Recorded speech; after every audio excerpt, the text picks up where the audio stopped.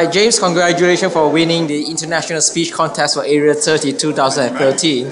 So can you tell us the journey that you've been through and what sort of thing you enjoy during the contest and what makes you participate in the first place? Well, the journey, in fact, was back from Greece. I didn't think I'd win the club contest, so I booked, and I'd been booked in Greece. I had to fly back early, but the journey has gone, in fact, from learning a speech only half for the club and realising I had to learn the whole thing for this contest, and I really need to learn it properly for the next one, don't I? But it's been a really fun experience, and it's been fantastic to see the level and the standard of some of the speakers that have been up against me. Okay, thank you very much, James. Thank you, mate. See you next time. See you next time.